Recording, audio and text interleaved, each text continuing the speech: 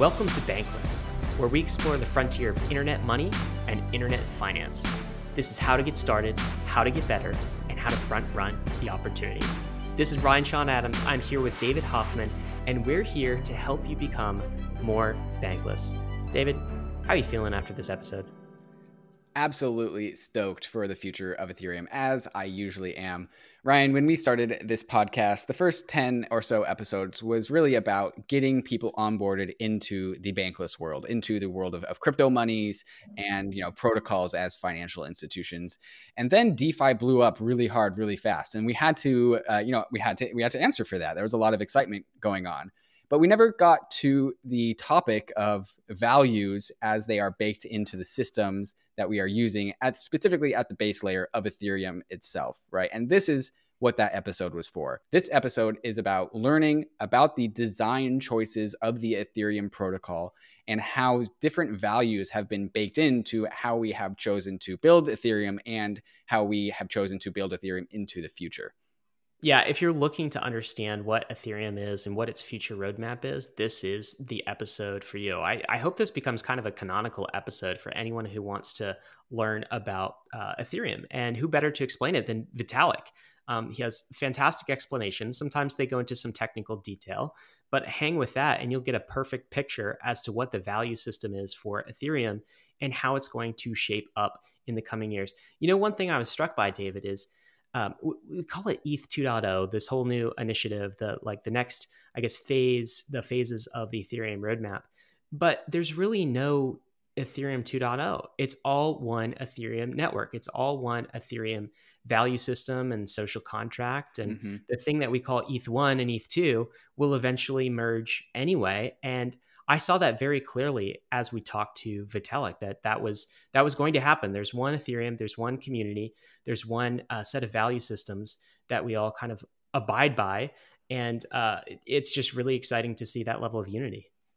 Yeah, I really like that framing. There's one collective of the Ethereum hive mind, right? And the blockchain is just one component of that. The off-chain component are, people like you and me, people like the listeners of this podcast, people that discuss and communicate values around sort of as this super layer upon what we all perceive Ethereum to be, which, right now is Ethereum 1.x and then also is about to be phase 0 of Ethereum, which, as you alluded to, will start off as a test net and then slowly kind of roll into actually being real life Ethereum. So that's a good point. There isn't one canonical version of Ethereum.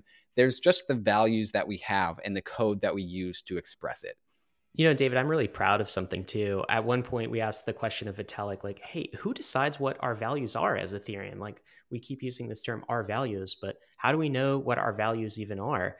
And, I'm really excited that the Bankless Nation has been part of that structuring of value systems, right? I think the Bankless Nation, our value systems are very clear. We want self-sovereign money. We want to remove intermediaries. We want to remove the bankers that control your life. And we are part of the value system. We determine partially the values of a system like Ethereum. It's just one big social contract and one conversation. And Bankless absolutely plays a role there. So thank you, listeners, for keeping these values close to your heart, communicating them, spreading the word, spreading the message that what we want and what we need is a decentralized money system for the people, by the people. This is our longest podcast yet. It goes on for almost 2 hours, and that's because we really take our time going through every single facet of Ethereum.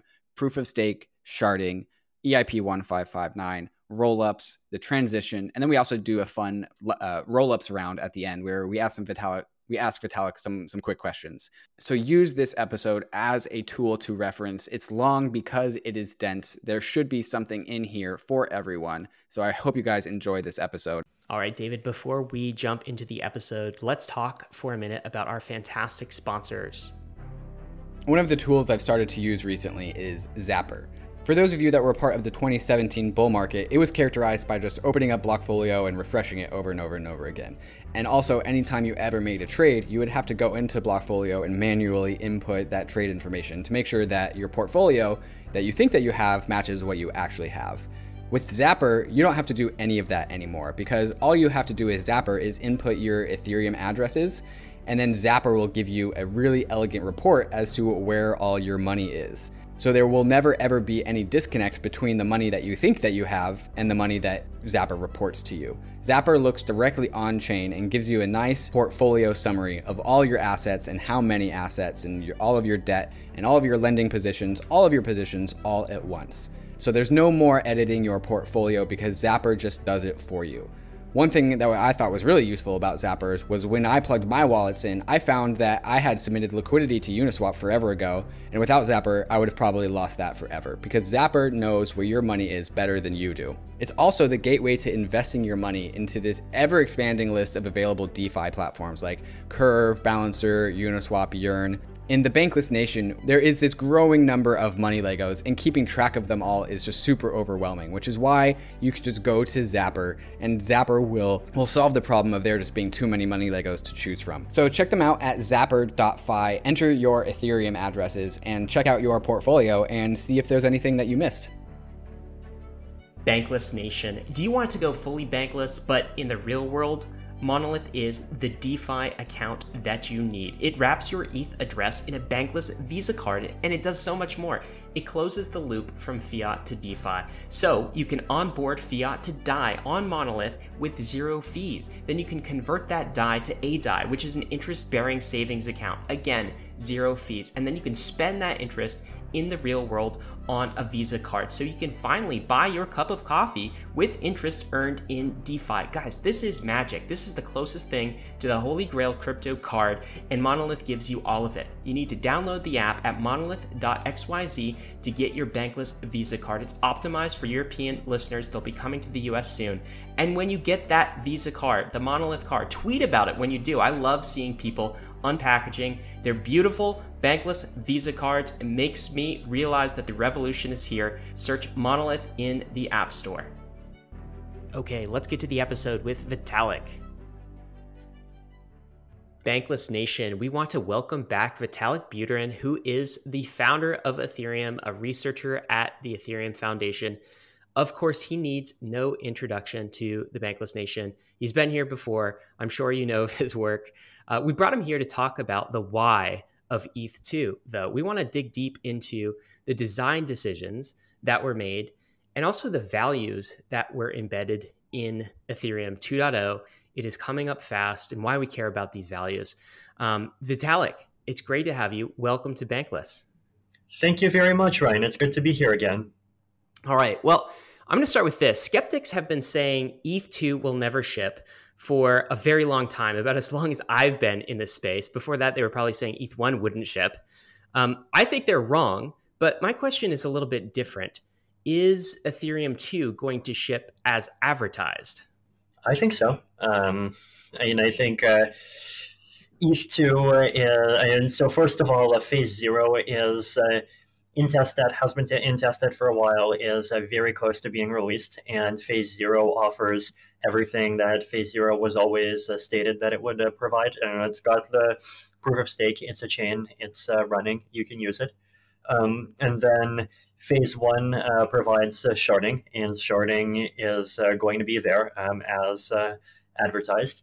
And then scalability from applications, and you just combine together the sharding with rollups, and I know I've got 100,000 TPS, which is, I think, almost exactly the same as among the crazier of the numbers that I've thrown around during the good old days around 2015 to 2016. So both an end to mining and an introduction to a stake-based consensus and ultra-high scalability are both going to be within the hands of Ethereum users, I think, much sooner than a lot of people think. So we want to zoom out and have this be sort of a canonical, like, what is ETH2 episode and why? So want to zoom out and talk about this question. What political values is Ethereum going for in ETH2? And how did that really constrain the design space for ETH2 architecture? There's two ways to look at what ETH2 is trying to accomplish. One is to look at what it's trying to add that ETH1 doesn't have and why. And number two is what is ETH2 unwilling to give up in order to achieve that, right? So From the first point of view, so what is ETH2 trying to achieve that ETH1 does not have? The two major parts to this are, one is proof of stake, and the other is sharding. And I mean, proof of stake is a fairly kind of philosophically complex thing that does combine together multiple objectives. One of the really important ones, I think, is just moving away from the kind of extreme levels of waste and energy inefficiency that you can find in proof of work systems. I'm also trying to move away from some of the centralization risks that we've been seeing in both Ethereum and even more so in Bitcoin with its kind of much more mature ASIC ecosystem. And also proof of stake tries to be kind of maximally democratic and open to participate, and not just as a user, but also as a staker. Right. Sharding is a scalability solution, and so the goal is to try to just increase the number of transactions that the Ethereum blockchain can handle from the status quo, which is about 15 if we're talking about actual transactions that are on average that people send, or 45 if we just assume everyone only cares about sending ETH transfers, up to some number between 1,000 and 100,000, depending on which phase you're talking about and what kind of application it is. And increasing scalability is valuable because we believe in Ethereum as being this kind of publicly accessible, open, global architecture that people should be able to interact with without kind of doing so through centralized intermediaries, right? Like we believe that kind of the base layers of the new internet should be a kind of open thing that is expected for regular people to be able to participate in. And if you don't do a scalability, then the alternative is to basically take some approach where you have some master network that only fairly powerful institutional actors participate in, and then you start having trusted kind of side chains, and most people would live in trusted side chains, and that's not really the kind of world that I want to be building. Basically because I think if intermediation becomes the norm, there's a lot of just historical examples of how kind of institutionalized intermediation can very easily be kind of seized and turn into kind of a tool of control by people that the original creators of those systems were absolutely not expecting. So that's why kind of increasing TPS is valuable. And then the next question is kind of what properties are we not willing to sacrifice? So one of the properties that we really care about in ETH2, and I think perhaps the level of insistence on this maybe makes Ethereum stand out alone relative to some of the other chains, is this principle that we do not want to have supernode dependence, right? Like we want Ethereum to be a system that can run and fully operate without relying on some kind of super powerful computer. Like we want the system to, if need be able to operate entirely just as a collection of consumer laptops. And this is something that at least I personally strive to stick to very closely. Because I do believe in kind of a lot of the Bitcoiner ideas around big things like if you let the chain just be kind of controlled by a small number of institutions, then you're creating a small number of actors that could potentially take it over and start kind of pulling it in unfavorable directions. I want to even encourage a kind of culture of active participation in kind of proof of stake by regular users, for example. And that's something that if you take one of these paths that just say, oh, let's rely on supernodes, that you just can't do.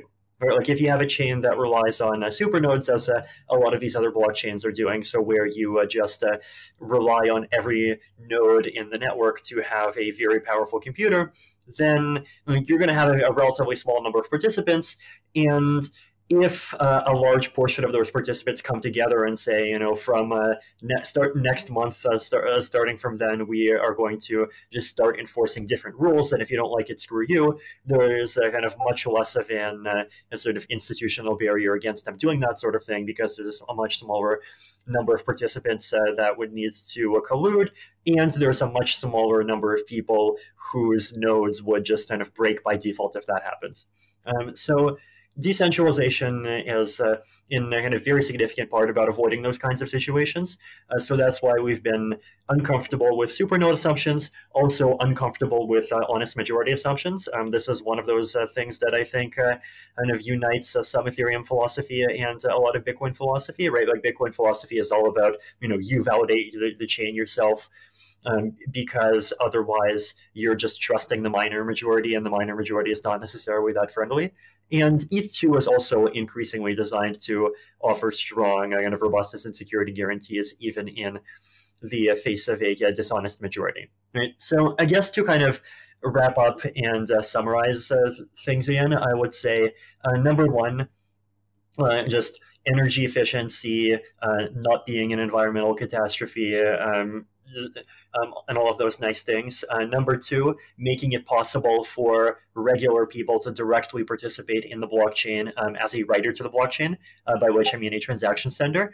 Number three, making it possible for regular people to participate in the blockchain as a reader of the blockchain, so direct reading of the blockchain without relying on any kind of trusted APIs. And number four, making it possible for regular people to participate in the blockchain as a kind of participant in a consensus. And if you take 2, 3, and 4 put together, then you can get a very high level of censorship resistance, kind of robustness, resistance to social and political attacks, even at a very large scale. So you mentioned, like I guess a couple words I would use to summarize some of that is permissionless, decentralized, non-neutral. Those are important values kind of embedded in the design. What type of constraints, I guess, did you have? Like it's trickier to design a system that embodies those values, and it's easier to take shortcuts. And I guess some of the question that some of the ETH killers and other alternative layer one chains are sort of asking is, well, do people really care about these things, Vitalik? Is it fine just to have, maybe a little bit of decentralization? Like, why did Ethereum choose to be at one end of the spectrum in the way that it did? Right. I think trying to take a more centralized path is the sort of thing that works well in the short term, but it ends up really biting you in the long term. So, we have seen real live examples of kind of centralization vectors of chains being used to do things that are very kind of disapproved of by their users, right? And I think a lot of the most egregious examples we can see in the context of kind of some of the DPoS chains. So one example of this being how Steam got taken over by Justin Sun, who then proceeded to kind of establish and cement control over the delegates. And when those users started to rebel, Justin and the people he was colluding with just ended up doing a lot of just increasingly authoritarian things on that chain until eventually the users ended up having to fork away. And in the context of EOS, for example, we've seen a lot of kind of bribing attacks between different delegates. So I think core participants of a blockchain ecosystem becoming unfriendly and colluding against their users' interests is something that is not just theoretical. It's something of which we have seen very real examples.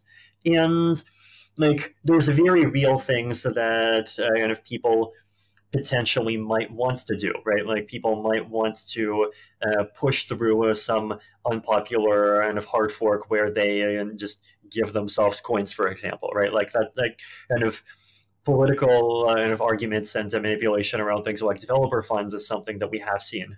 So Yeah, I think absolutely. Like, even just from the evidence that we can see here today, there's just a lot of signs that show that creating a blockchain where all you're doing is just creating a kind of voting scheme between, somewhere between 10 and 50 fairly large actors, actually, in the long run, is potentially a pretty dangerous thing. So you do think, in a nutshell, that users in the long run will very much value these characteristics of permissionlessness, decentralization, and neutrality. Mm-hmm. Absolutely.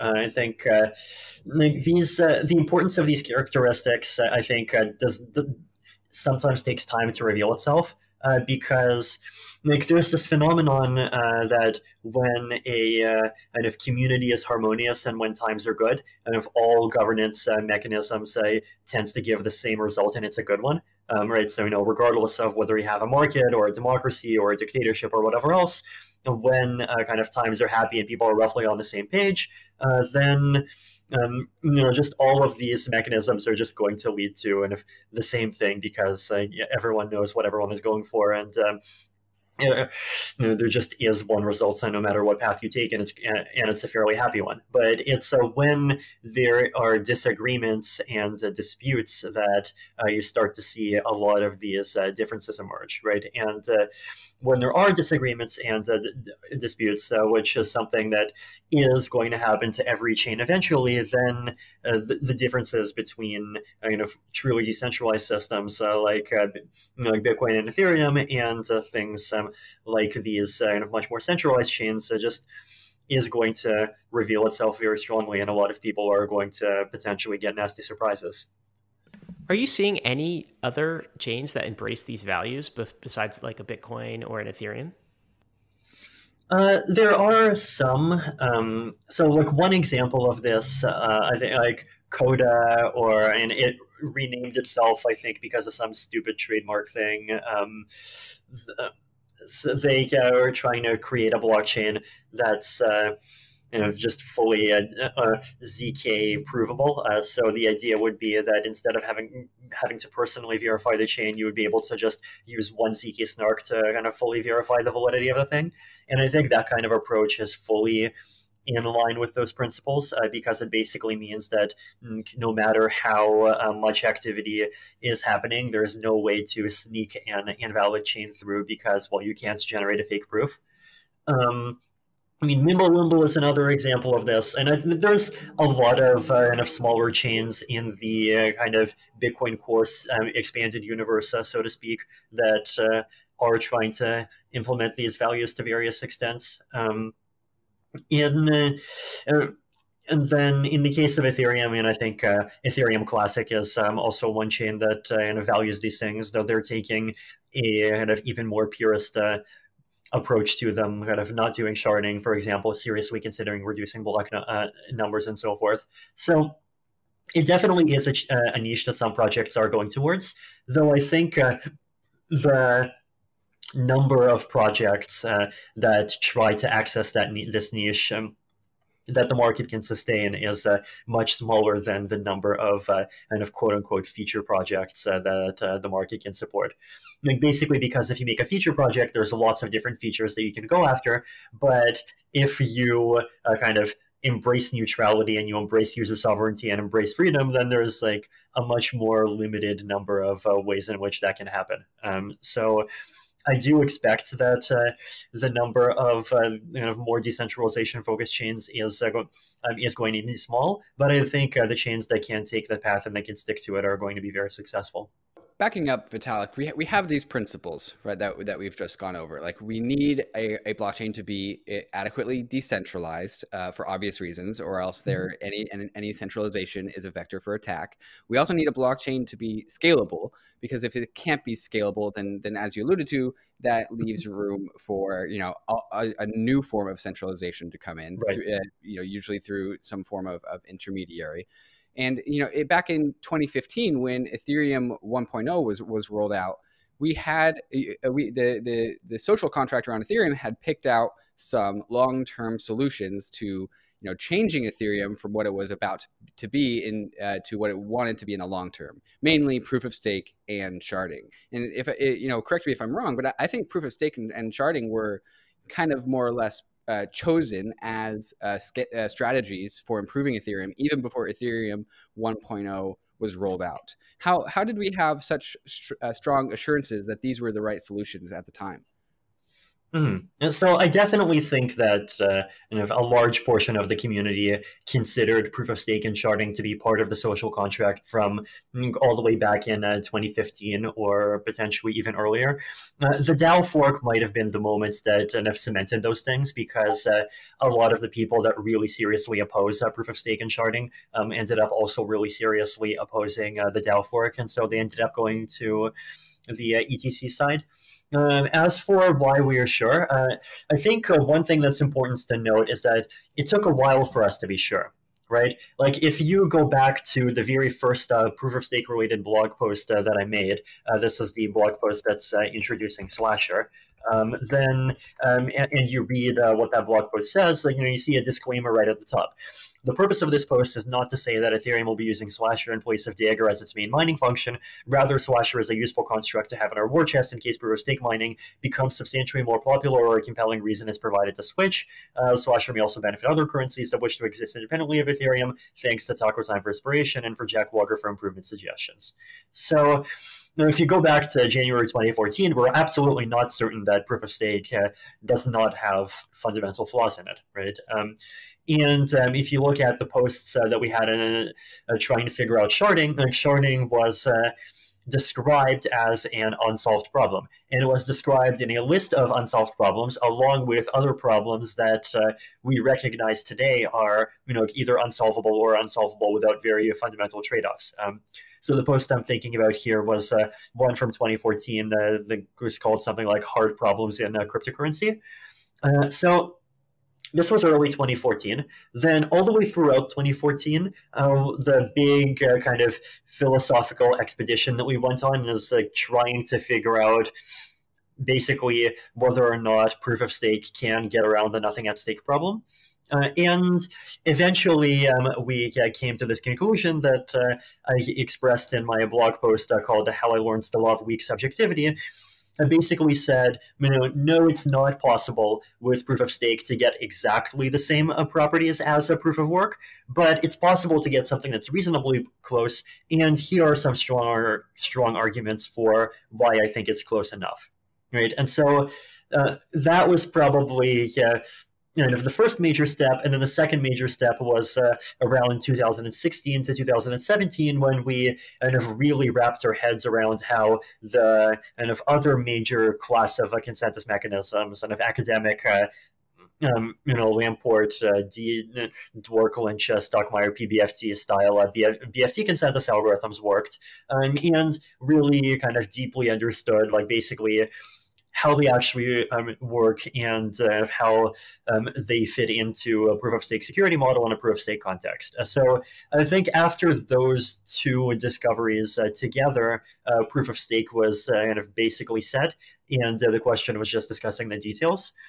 And on the sharding side, it was largely a question of what security models we were comfortable with. So around 2015 or so is when we started thinking about random sampling, which was the first major kind of breakthrough toward making sharding work. And then in 2017, there was that major breakthrough of data availability proofs that allows sharded blockchains to be secure even in a dishonest majority context. So even in the context of a 51% attack, an attacker can't force an invalid chain through. So after those discoveries, I think we were pretty set that sharding is a reasonable strategy. And at that point, and I think people were broadly comfortable with both of those major pieces, and then if things kept proceeding from there. So if you could put yourself in your own shoes of your 2015 version, and in July 2015, the Ethereum blockchain rolls out. At that time, how far away did you think that proof of stake was going to be? I think we were definitely expecting something like 1 to 1.5 years, which is, of course, proves to be wildly over-optimistic, as a lot of timing things ended up proving to be wildly over-optimistic in all parts of the crypto space. Whether it's things in Ethereum or things in the Lightning Network or things in some of the quote Ethereum killer projects. But I think in 2015 we were definitely kind of confident that we will arrive at a proof of stake system and be able to implement it. And also at that time, I do want to hang on proof of stake for a little bit more, but also at that time when the Ethereum blockchain was just rolling out, what was the sort of consensus around the monetary policy of Ether or the issuance schedule? Or was this even like a big subject at the time? It was, and the conclusions that we had then are actually quite different from the conclusions that we have now. So if you go back and read the Ethereum white paper, there's a proposed issuance schedule that basically says that there would be about 16 million ETH that gets issued every year, and this issuance would continue forever. And the rationale for this was, one, there is a belief that you need ongoing issuance for security. There was definitely no certainty that proof of stake could come in and offer security at a much lower cost than proof of work. We were assuming proof of work forever. And three, there was this fairness argument that said that we want ETH to be accessible to people who exist in the future and not just people who exist in the present. Right, so those were kind of the major arguments that we had at the time. And since then, obviously, both the Ethereum community and I think a lot of us have come around to this kind of issuance minimalist or minimum viable issuance, I guess, as the frame philosophy. And we've come around to proof of stake and we've come around to issuance reductions. And I think a couple of things happened there, right? So one of the things that happened there is just us becoming convinced that proof of stake was feasible and proof of stake was necessary. But another thing that happened was the dream of proof of work being an egalitarian distribution model just like slowly kind of suffocated and died over the last few years, I guess. Right, like in 2010 to 2013, proof of work was this very democratic thing, where one of the selling features of Bitcoin is that you can go turn on your computer and you can get a few units, and compare with how fiat currency works, where to issue it you need to be a kind of large commercial or central bank. Here, anyone on their own computer can make some Bitcoin. And I think this was a major appeal of proof of work. It was a major appeal of Bitcoin. But the reality is that that was never a long-term technologically stable equilibrium, because as soon as you have a large source of revenue, eventually people will specialize and people will optimize their way to get at it before everyone else does, right? And in Bitcoin, we saw the GPU revolution, then right after that, the FPGA revolution, then right after that, the ASIC revolution. And in the case of Ethereum, we deliberately designed the proof of work algorithm to be ASIC resistant, with the goal of preserving the egalitarianism of Ethereum mining, basically.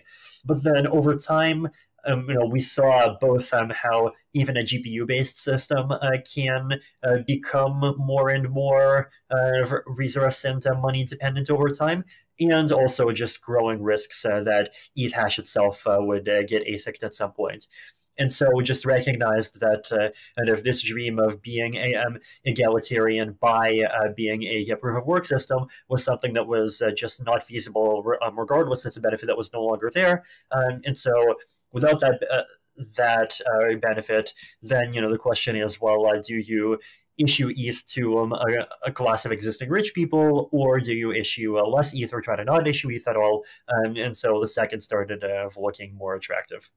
The assumption being made is that any proof of work system ultimately moves towards ASICs, no matter what, right? And I think this is pretty much a true assumption, that any proof of work system, if there's value there is therefore the incentive to design such a computer that is harder and harder to be accessed by retail, right? And this is why Ethereum chose GPU mining as a starting point, right? Because GPUs you can buy in your local consumer hardware store. A lot of people already own them in their gaming computer. And as a function of decentralization, if you can validate the blockchain on GPUs, there are more possible people that can validate the blockchain. But the worry here was that, and especially with Ether issuance, the worry was that specialists were going to come in and turn this into a business that would outcompete individuals, right? And if we are continuing to issue Ether at a rate, which also the goal of issuing Ether was to also get Ether into the hands of many people, right? Through distribution, through issuance. But the concern was that the Ether being issued was just only going to go to the people that had specialized in mining. And would you say that this is a persistent critique of mining regardless of the blockchain, or is this specific to Ethereum? I think it's a critique of mining regardless of the blockchain. Like, I think Bitcoin mining is basically plutocratic already. For Ethereum mining, realistically, it's only a matter of time. And were there not this dangling threat of moving to either prog power or some other algorithm, or just accelerating proof of stake, then it may well have been ASIC'd much more strongly already. And I think any algorithm that tries to be ASIC resistant, unfortunately, only has some shelf life within which that continues to be true.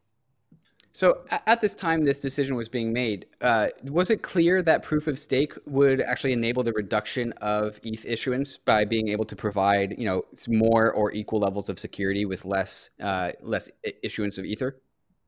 When we released the white paper as a part of the sale, we definitely knew that proof of stake was something we were very interested in and was a possibility, but we were definitely not confident enough in the eventual possibility of proof of stake to market it as a certainty. Which is a big part of why we made the decision to advertise ETH at the time as something that would have an issuance of 16 million tokens a year forever. One of the really good things that I like about how Ethereum has rolled out is, as a proof of stake system, is that it started as a proof of work system, specifically started as a GPU mining system. Like GPU miners to this day are still viable. And as a system for distributing Ether, I think this has been really good. It's been a great way to sprinkler around a bunch of Ether around the world to people that are running GPUs, right?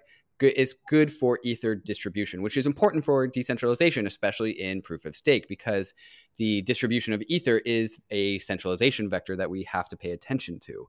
But it seems that in proof of stake Ethereum, we have sacrificed this wonderful feature of Ether distribution in the name of securing proof of stake. Would you like to see a way for a different way for further Ether distribution, or are you relatively satisfied with how distributed it is today? I think the challenge with cryptocurrency distribution mechanisms is that coming up with mechanisms that are credibly neutral is hard. Right, like the thing with proof of work that's nice is that it's an algorithm, and so it's credibly neutral because, people know what the algorithm is. Like, anyone can verify that someone made a valid solution. Whereas if you were to try some other alternative, like, for example, one thing that Ripple did was they just had a bunch of giveaways through, social media channels and other kind of weak identity channels. And the problem there is, do you know, is that actually, did they actually do it honestly? Did they cheat in some way? Did some hacker who had 10,000 accounts cheat in some way? Were they being fair by using these platforms and forgetting about the Chinese platforms or about the Indian platforms? And, if you try to basically get to some kind of per person-based issuance, you just start running into all these quagmires, so that you really don't want to see a base layer blockchain necessarily getting involved in. Whereas a proof of work issuance is much more neutral. I mean, proof of stake issuance is much more neutral as well, though it's not really a kind of distribution mechanism, because proof of stake just distributes to existing holders. So it's a good strategy for paying holders to do things like helping secure the network, but it's not going to make the currency more widely distributed in any way. So the lack of a credibly neutral distribution mechanism other than proof of work and proof of stake is one of the challenges. And then the other challenge is that any new components to the distribution is just bound to be controversial and potentially difficult to get accepted. Right. So between those two challenges, I think it definitely is difficult to add new issuance components, but we'll see. One critique I often hear of proof of stake is that it locks people in to a certain extent, right? Like if you are a staker, at genesis of proof of stake, you can be a staker for the rest of time. In stark contrast, if you are a Bitcoin miner, you always have to be, keeping up to date with technology, keeping up to date with efficiency, always updating your system and improving over time. And if you don't do that, then you get wiped out by other miners who do this, right? So stakers are locked in forever, and Bitcoiners don't really like that, because it seems similar to the Cantillon effect, where maybe the stakers are closer to the issuance of new ether than the rest of the world, and so they have undue access to the issuance of new ether. And if you are a staker today, you can be a staker in 50, 100, maybe 1,000 years. And so there isn't really this churn of new sets of stakers that are able to come in without having to purchase a bunch of ether. Is this bad? So I do think that there is something to that critique. I definitely don't think that proof of stake is 100% better than proof of work in every way. I think it's maybe 80 to 85 or 90% better. And this is one of those areas where proof of work does have a kind of genuine advantage in terms of reducing the possibility of long-term capture. The things that I would say in response to that, though, is so one, the proof of work industry right now is fairly young, so of course it's going to see disruptions once every year or a couple of years. But there's no evidence that a mature proof of work industry is going to continue having the same properties. In fact, one of the things that Bitcoin people talk about in the long run is this concept of a thermodynamic limit, that there is this cap of basically a minimum cost of generating a valid hash solution. And once miners start getting close to this cap, then, it's physically impossible to get even more efficient than that, right? So, what do you do? Right, so even in the medium term, there's definitely a possibility that the industry of generating this hardware is going to ossify more. So that's critique number one. Critique number two is that even though proof of stake and being a staker is kind of, quote, being closer to the faucet of a new money, it's also something that's open for any ETH holder to participate in, right? So if you have 32 ETH, you can go and stake it. If you have less than 32 ETH, you can go join some others and start staking through a pool. Whereas in a proof of work context, unless you have tens or hundreds of $millions to start creating an ASIC farm, you can't kind of get at this tab yourself, right? So that's probably the second thing. Is it that kind of much of a wealth concentration risk if anyone can participate? Number three is that rewards in proof of stake are much lower in an absolute sense, right? We're talking about maybe 15% if only 1% of ETH holders are participating, but then if more people start participating, then it starts going down to 5%, 3%, 2%. And so the rate at which kind of wealth grows if everyone starts staking is much smaller than the kinds of income that you could potentially get as a proof of work participant. Right? So I guess to summarize, there is definitely this genuine advantage of proof of work having this kind of built-in churn property, but at the same time, the fact that this churn is high today is absolutely not evidence that it's going to continue to be high tomorrow. Number two is that in proof of stake, just getting in and becoming part of this set of validators yourself is much easier and more accessible. Number three, it just matters much less because the revenue of being a staker is much lower than the revenue of being a miner. And then number four, a really important thing is if someone does end up just sitting there for a long time and eventually getting to more than 51% of all the hash power, all the stake, what can they do about it? And proof of stake opens much more recourse for a community to recover from a 51% attack than proof of work does. And this is, I think, another one of those important topics that's a advantage of proof of stake that I think a lot of people don't appreciate, which is that in a proof of work system, if 51% of the miners attack, what can you do, right? You just let the attack happen. Maybe you kind of soft fork it out. Well, if you soft fork it out, okay, fine. The attacker can just attack the chain again, right? And then they can attack the chain again and again. I call this a spawn camp attack. That's the terminology that I used, kind of a reference to a spawn camping in like World of Warcraft and so forth. So you just kind of just keep attacking the chain, you just keep making it dead. And the only way to recover from a spawn camp attack is to change the proof of work algorithm, right? But then if you change the proof of work algorithm, one problem is that you're not just breaking the attacker's miners, you're also breaking all of the good guys' miners.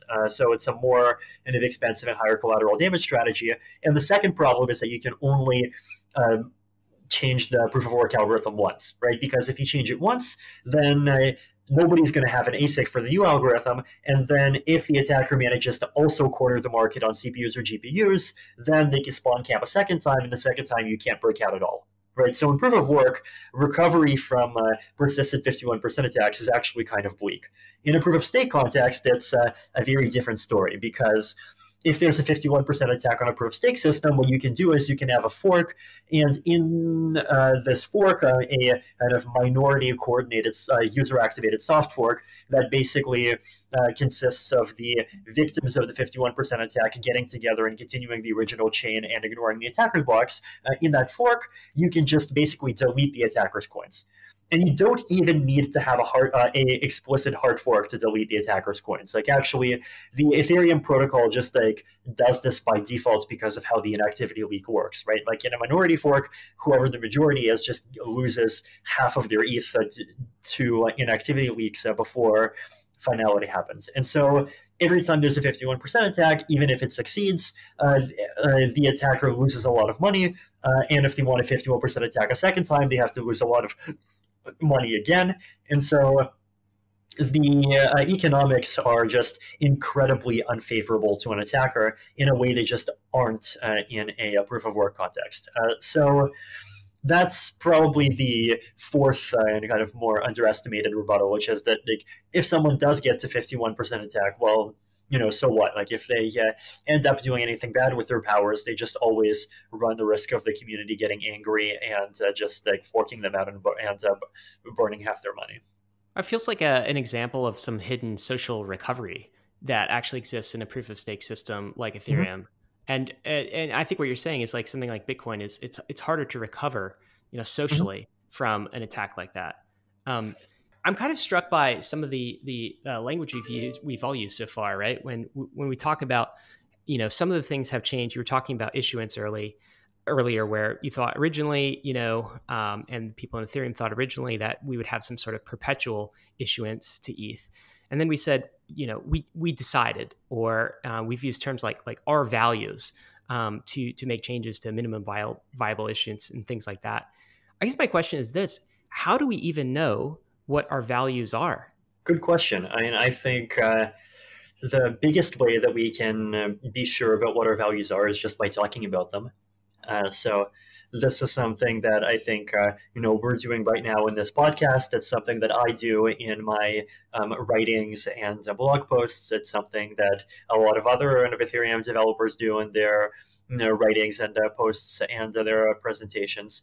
And just understanding what we're trying, we care about and what's important to us and we're trying to accomplish, I think is just an important step in getting everyone onto on the same page.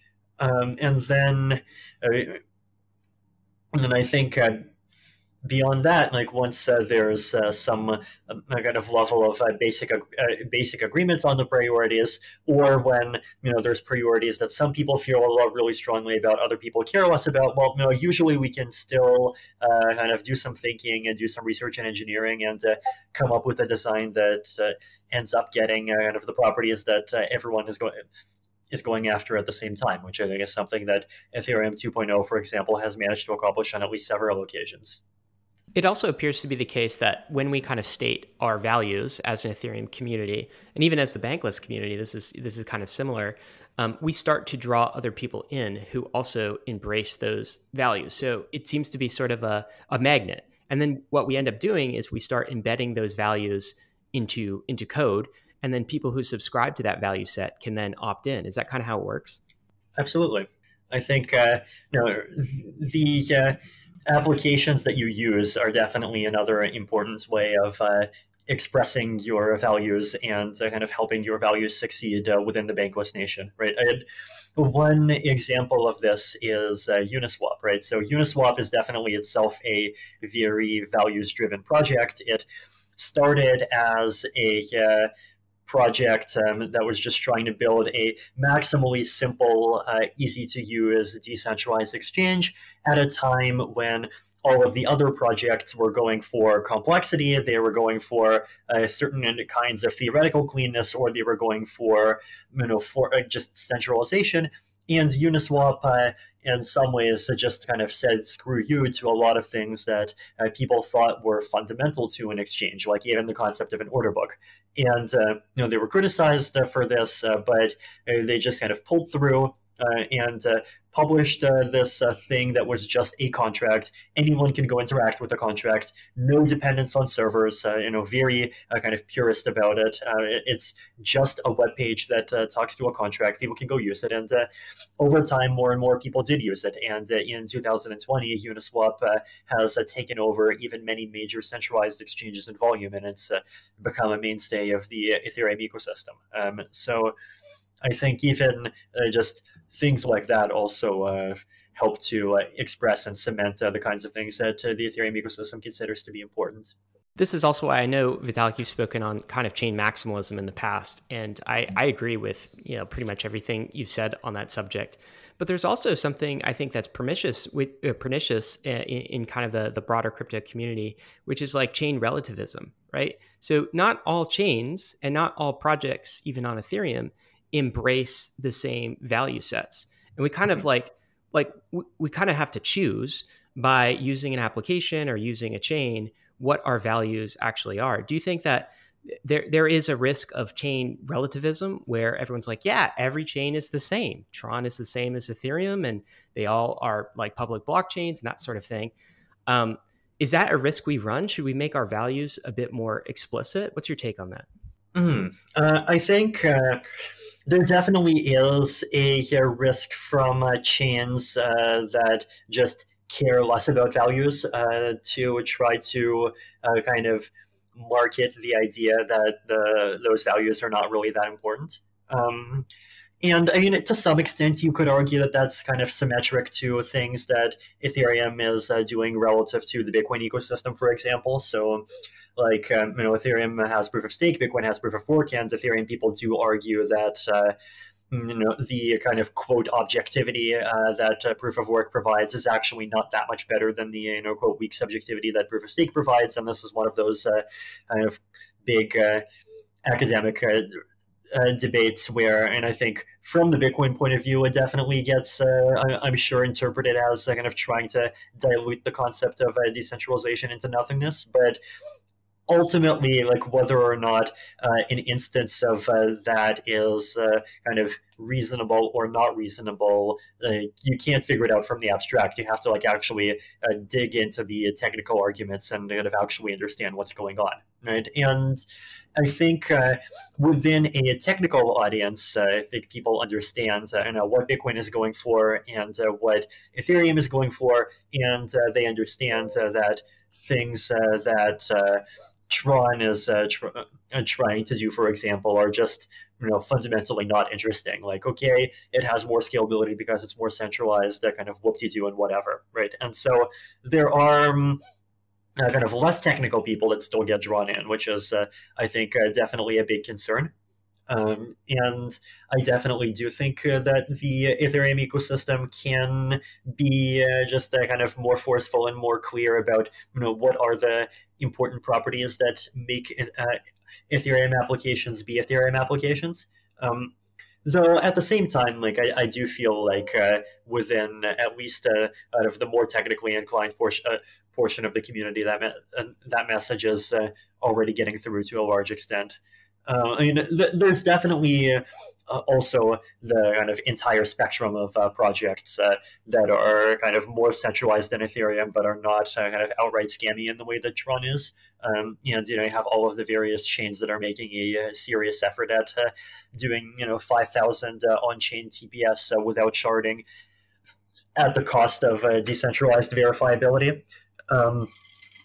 And I think, in addition to the debate that's happening within the Ethereum ecosystem, there's definitely a kind of crypto ecosystem-wide debate that's happening, both on the level of people arguing and on the level of just real-life events happening that is kind of about to what extent are kind of different values important to making a blockchain project successful in the long term. And I don't think there's any way around this other than just to recognize that the Ethereum ecosystem is a participant in the debate, and we have kind of some particular positions, and we think that those positions are kind of the correct ones, and we should both kind of be vigilant and make sure that we have the correct positions, and if we don't, sort of be open to changing our minds on certain issues, which I think we have on a couple of occasions. But where we are correct, just make sure that we can kind of explain to the broader ecosystem and world why we've made the trade-offs that we have. Your Ethereum address is a bankless bank account, but here's the problem. It doesn't have a human readable name. It's represented by this long hexadecimal string that no one can read. Unstoppable Domains has the solution to that problem. It provides a domain name for your Ethereum address. So instead of telling someone to send you funds to 0xe3ba blah blah blah, you can tell them to send funds to yourname.crypto, a domain name for your Ethereum address. At unstoppabledomains.com, you can search for blockchain domains like this and find tools to easily launch websites on decentralized web technology like IPFS. You can even have Unstoppable Domains help you manage your .crypto or .eth or even .zil domain name addresses at their Unstoppable Domains manager. Websites have domain names. .com, .org. Your bankless bank account on Ethereum should have a domain name too. So go to unstoppabledomains.com, register a domain name for your Ethereum address now. Unstoppabledomains.com. YEARN is DeFi's first self-building project on Ethereum, focused on producing products for those who are interested in earning yield in DeFi. YEARN's various products are all built to suit each individual investor's preferred level of risk, from various vault strategies that leverage DeFi tokens to the safer EARN system, which relies on stablecoins. Vaults are aggressive yield farming robots, each with a unique strategy that is designed to maximize the yield of the deposited asset. YEARN employs some of the most informed developers in DeFi to keep the vault strategies updated with the various yield farming opportunities on Ethereum. For customers who are more risk adverse, the YEARN's EARN product may be for you. EARN is a yield-aware dynamic money market that automatically seeks the best interest rates across the various DeFi protocols and regularly migrates your deposited stablecoins between the DeFi protocols that are returning the best yield at the present moment. YEARN is a system that is just a little over 4 months old, so things are still very much an experiment. However, this hasn't stopped people from depositing over $700 million worth of assets into the YEARN system in order to find yield on Ethereum. Perhaps the people that deposited all this money were tired of constantly making daily transactions to follow the best DeFi interest rates, and maybe the gas fees that they were paying ended up eating too much into their profits. With YEARN, it doesn't remove the risk of these various protocols that it leverages, but it does remove the overhead of constantly trying to make sure you're finding the best yield, and also so that you don't have to pay for gas to switch up your assets. Check out the products that YEARN has to offer at yearn.finance. That's YEARN.finance. I want to go back and wrap up the proof of stake conversation, because staking is one of the ways to best signal alignment with values that we're discussing, right? Like if somebody is, if their values are aligned with Ethereum, they're likely to be a staker, right? And part of Ethereum requires people to be staking, and people to be staking in their homes, more or less. So Vitalik, why should people stake? Why should someone feel the responsibility or to express their values by staking Ether on proof of stake Ethereum? Yeah, and I view staking as being a kind of a sort of declaration that you're a type of citizen of the Ethereum network, I guess. It's definitely not the only type of being a citizen of the Ethereum network, and there's lots of ways to participate. If you have less than 32 ETH, well, even if you have less than 32 ETH, you can still stake as part of a pool. But there's definitely other things that you can do, but kind of just running a node kind of signals long-term dedication to the network and an interest in of helping to keep the network maximally decentralized and secure, and at the same time, it's a source of ongoing revenue, and it's a kind of source of ongoing incentive alignment with the security of the Ethereum blockchain and the success of the ecosystem. So for people that aren't staking, should they still be running a node, or is it more relevant for some types of people to run a node versus others? So I definitely believe in the idea that even if you're not staking, you should be trying to validate the Ethereum blockchain as much as possible. And I talk about why validation is important in a couple of posts, right? So if you go to vitalik.ca, one of the more recent ones is a philosophy of blockchain validation. One of the ones earlier was engineering security through coordination problems, and then hard forks, soft forks, defaults, and coercion. In some of these posts, I talk about the reasons why I think it is important to have a culture where as many users as possible actually run nodes that personally validate the chain in various ways. And there's different levels of validation that you can have, right? So like in a sharding context, for example, you're not going to be literally checking every single thing yourself, but there's techniques like data availability validation, for example, where you can probabilistically validate correctness. You can validate the beacon chain shard. You can be checking fraud proofs. You can run a stateless client. You can even run a light client, which is better than trusting subserver. And it definitely is, I think, healthier for the ecosystem the more people do those things. And it's healthier for the ecosystem the more we do to make it easy for people to do those things. Like I, for example, am definitely unhappy with the fact that MetaMask, for example, is just a client that directly talks to Infura or whatever. I mean, I recognize kind of the reality is that there isn't really much of a better way right now, but this is absolutely something that we should be trying to kind of engineer our way past. And there's a lot of great projects that are trying to engineer their way past it. I mean, even ETH2, for example, is designed to have a much simpler and better light client than ETH1 does. So we hope that things like MetaMask and things like Status can end up adopting it over time. Vitalik, we've spent a lot of time talking about proof of stake and the origins of it. Can you talk about maybe the origins of sharding? It was theorized as the most likely candidate for Ethereum scaling, kind of narrowed down, it sounds like, as you evaluated and ETH researchers evaluated other alternatives. But how was this determination made? Like why sharding? Research and thinking about sharding definitely started as early as 2014. And I think the mindset there was it was fairly obvious right from the beginning that everyone validating every transaction is the simplest and dumbest thing that you can do in terms of creating a blockchain that satisfies the security property that for a block to get accepted, it needs to be valid and available. And there was a natural desire to just maybe if we can do some research and do some hard thinking, there is a much more efficient and a better approach.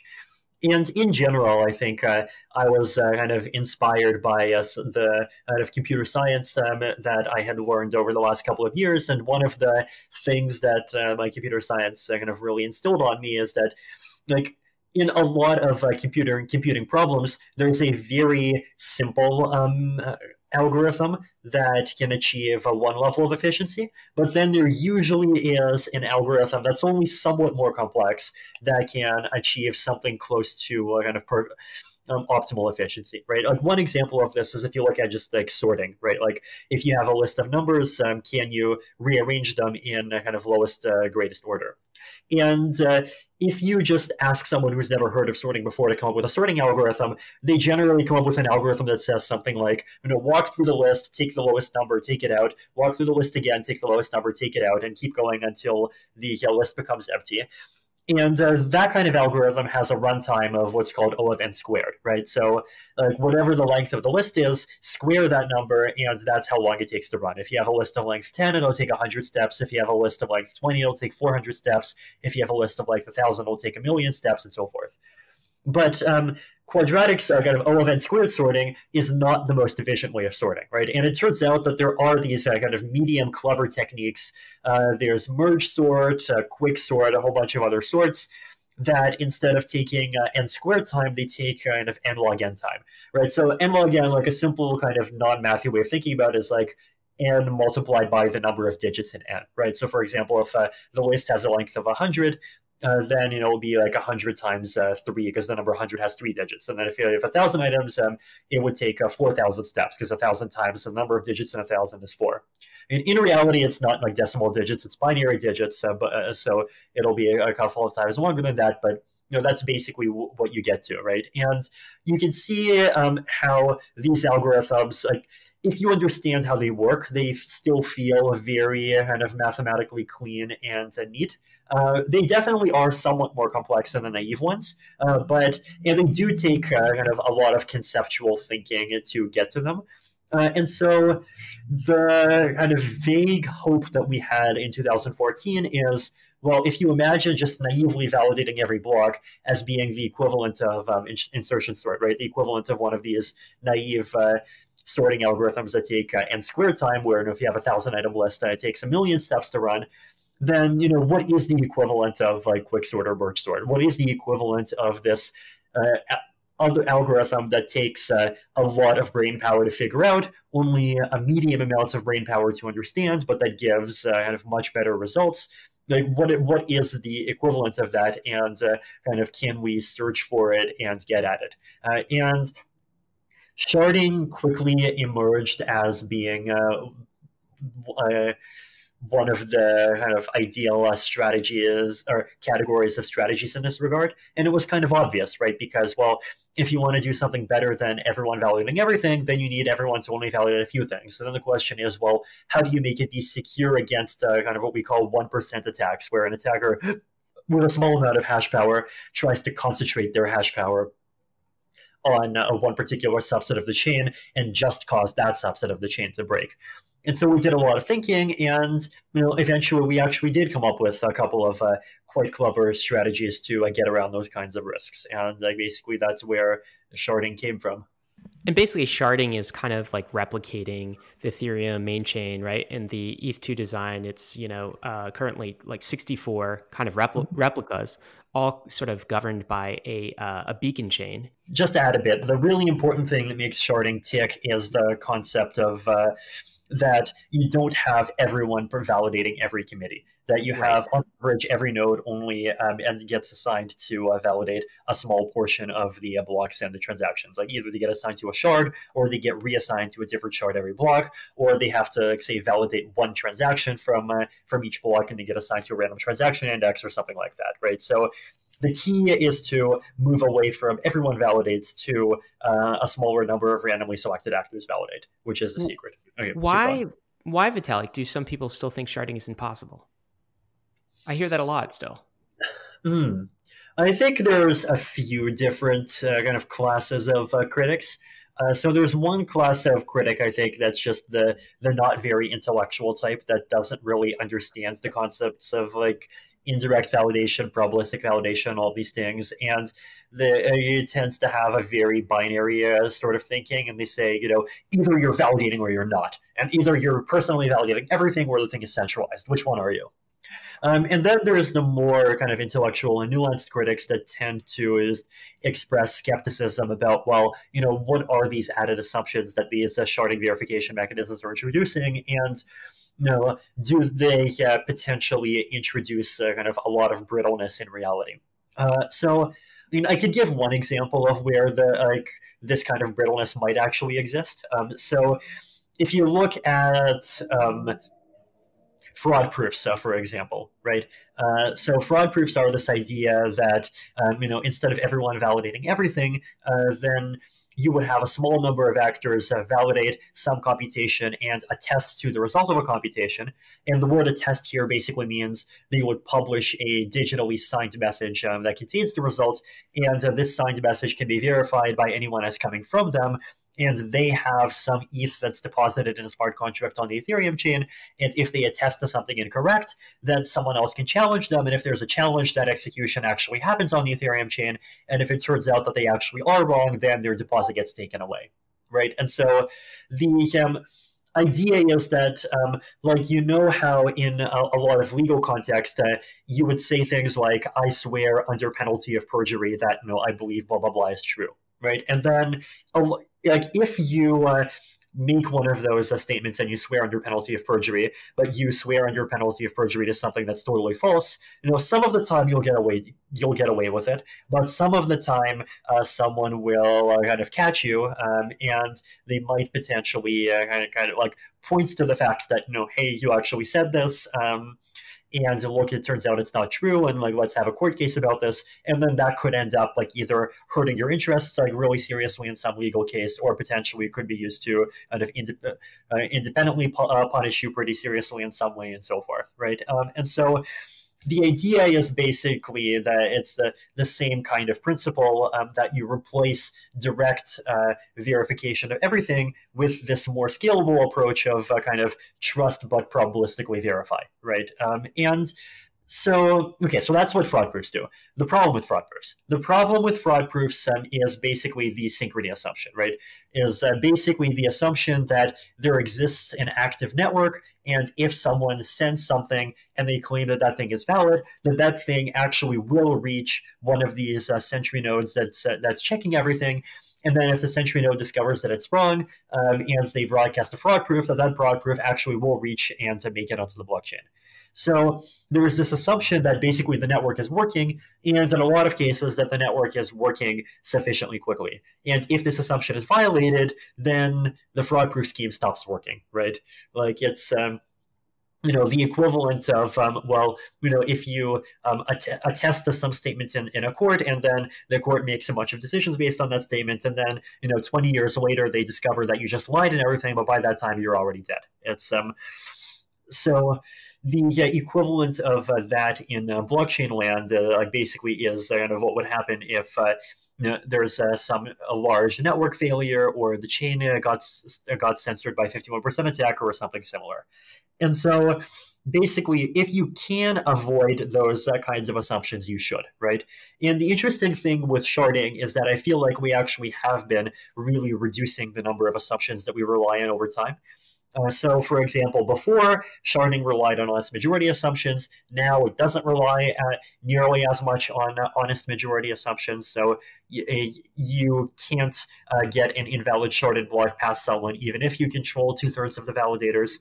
And so there's been a lot of hard work that's been done on kind of reducing these new assumptions that these scaling techniques introduce. But there are still some assumptions that end up remaining. Fraud proofs, by the way, if we use ZK rollups, then we can get rid of the need for any fraud proofs. We can have sharding without fraud proofs, which is just amazing and something we did not even think was possible 2 years ago. There's basically there definitely are some kind of intellectual critics that do kind of get into the weeds of each of these things, and they say, oh, well, decentralization is really, really, really important, and is even 100x gain in scalability worth it if the price of that gain in scalability is that you introduce this completely new category of unknown that would otherwise not exist. So I think there is some legitimate critique, but over time we have, I think, been addressing more and more of it, and so we have been more and more confident that sharding is a good trade-off.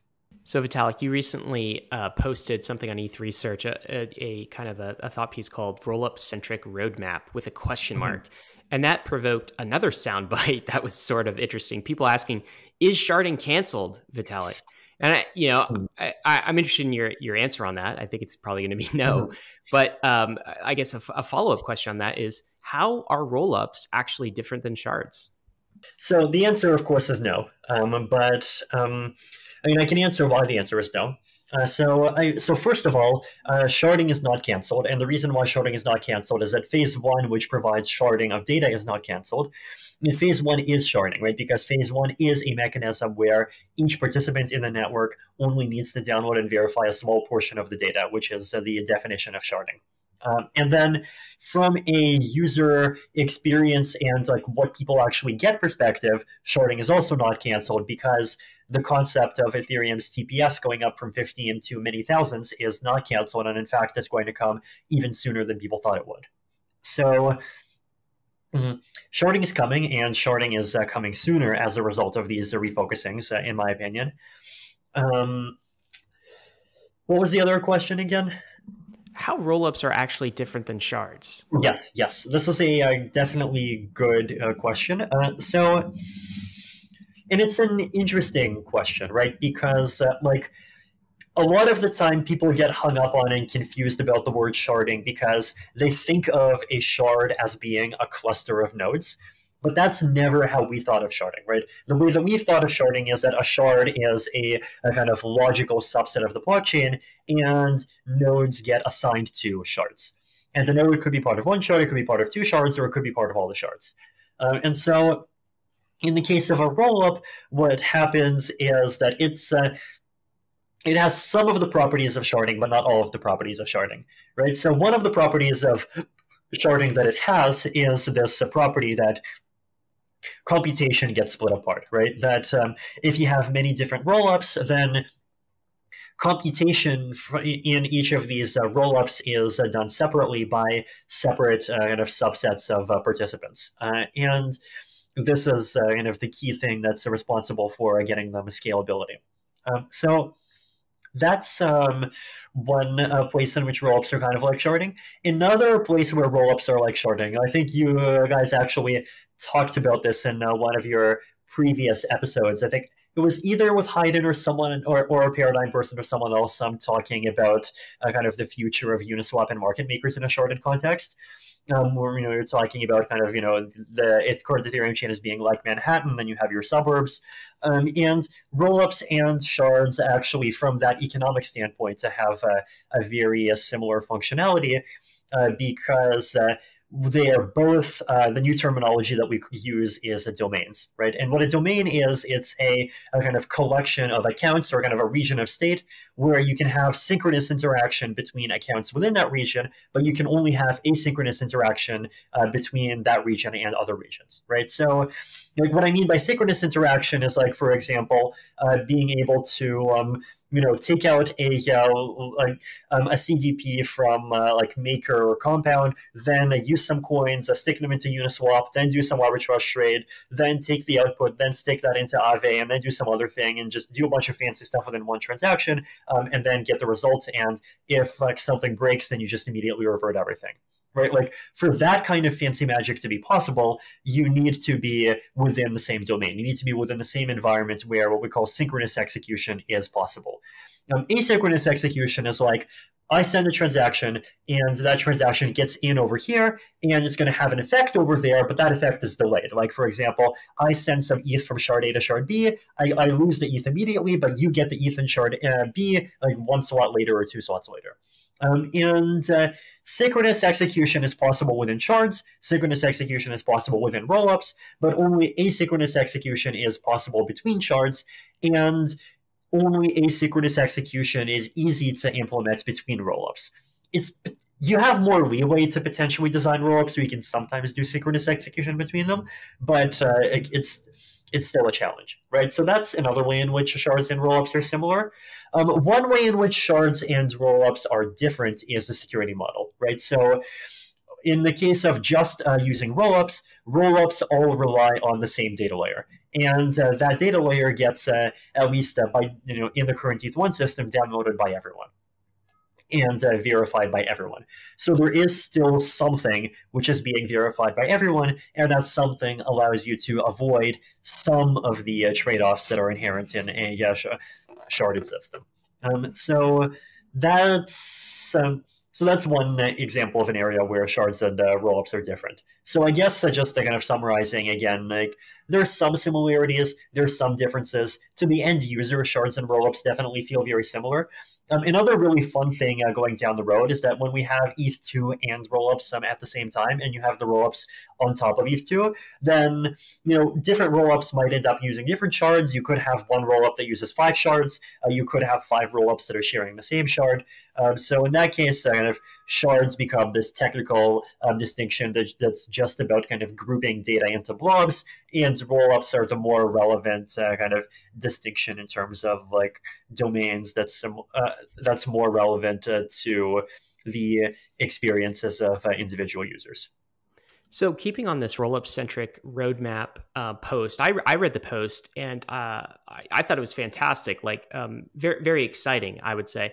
But could you describe like kind of what that post actually means about the role of the role of rollups in an ETH2 world, and what are the wins for the ETH community in a rollup-centric roadmap? So I think, and just this is a good opportunity to kind of cycle back a bit into the conversation on Ethereum values. And I think, I talked a lot about how Ethereum values and Bitcoin values have similarities.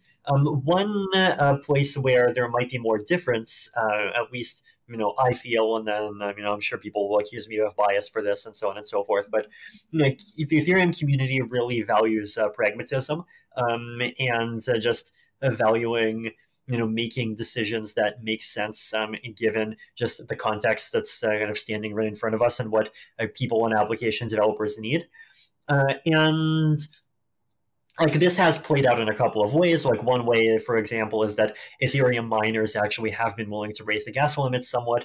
And so instead of the burden of increased demand for usage falling entirely on users facing higher transaction fees, some of the burden falls on users paying higher transaction fees. Some of the burden falls on users having higher validation costs. And so, on net, it's probably a better trade-off than if we had just kind of stuck gung-ho to keeping one block size. But in this context, basically, the post had kind of 2 main themes to it. Well, the first main theme is just, hey, look at reality. And what I mean by that is if you look at the current reality of, where Ethereum is, what kind of scaling is needed, and what kind of scaling is there, like we see a few facts in front of us, right? One fact is that there's a dire need for scalability to increase, and there's a dire need for this to happen quickly. Gas prices over the last couple of months have hit all the way up to 700 gwei on a couple of occasions. Now they're a bit lower, but they're still, hovering around in the tens, going up to 100 from time to time. So gas prices are still, by historically standards, astronomically high, and they're high enough to kick out many classes of applications that in many cases represent what we think Ethereum is there to accomplish, and especially on the non-financial side. And so scaling is very important. So that's the one fact. Scaling is important. Scaling is urgent. The second fact is that the technology that is available today or in the realistic near term to alleviate scaling is rollups, right? Rollups are the game. Now, there are channels, but channels are very application specific. There is Plasma. Plasma works for payments, but it doesn't work well for general purpose contracts. And so rollups are just the centerpiece of the game. And so we need to be serious about the fact that if we want medium-term scalability, people are going to be moving to rollups. And like this isn't even a suggestion. This is just a recognition of the reality that's facing us. And then the second really interesting thing is that if you look at the combination of rollups with just the way that the ETH2 roadmap is rolling out, right? The ETH2 roadmap is rolling out in these multiple phases where phase 0 is proof of stake, phase 1 is sharding of data, and phase 2 is sharding of execution. And it turns out that phase 1, sharding of data, is actually the only thing that you need to put rollups on top of sharding and give us just really, really massive scalability. And so it turns out that if we're willing to kind of move over onto rollups, then not only will we get the scalability we direly need today, but we will also just get extremely huge scalability beyond our wildest dreams as soon as phase 1. And so given these facts, there is both the, kind of once again, recognition of reality that rollups are the game for the medium-term future, but also there is the proposal that the Ethereum ecosystem should basically just dedicate itself to rollups as a strategy, and that the Ethereum ecosystem should not try to have its own base layer execution and should just like rely on rollups as being its main mechanism for scaling applications. And I give two reasons for this. One of them is that rollups are going to be here sooner and they'll have higher scalability. So why sacrifice the higher scalability thing for the lower scalability thing? And the second reason that I give is that if we have a base chain that is more kind of retrenched and more focused, then we can reduce the number of new security assumptions that we have, right? And in particular, we can avoid committee and fraud proof assumptions. And this would significantly increase the security of the ETH2 chain, which is wonderful. It would allow the kind of roll-up ecosystem to basically just kind of do its own thing. And then the third, once again, kind of pragmatic part of this roadmap is basically the fact that there is this kind of Ethereum satellite ecosystem of, as Matt Feinstein recently said in his great post, kind of, I think it was Ethereum helpers or Ethereum enablers, and even Ethereum killers who are respecing to being Ethereum enablers, which is just awesome. And so basically, if we adopt this roll-up focused roadmap, then instead of ETH2 kind of positioning itself to squash these projects, ETH2 would be positioning itself to cooperate with these projects and to kind of be a platform where those projects can end up helping to just be its execution scaling layer on top, which creates a lot of synergy. It also creates a lot of room for these projects to kind of do more experiments, also potentially do more public goods funding for the Ethereum ecosystem, and do a lot of other wonderful things that would not be possible for Ethereum to do by itself. Ryan started off this conversation asking the question, how are shards and rollups really all that different, right? And, part of the answer is that rollups represent sort of this, you just said satellite, kind of like the satellite away from the main chain that has like a direct one-to-one bridge with the main chain. And I think what you just alluded to is that that same relationship can also happen with the quote unquote ETH killers, right? Turning them into ETH enablers, Ethereum enablers. And so to me, and at the same time, we've also seen almost every single Ethereum app announce some sort of L2 system, some sort of rollup that they are going to leverage, right? And this happens, every single day. There's like a news like, oh, we're hopping on to an L2.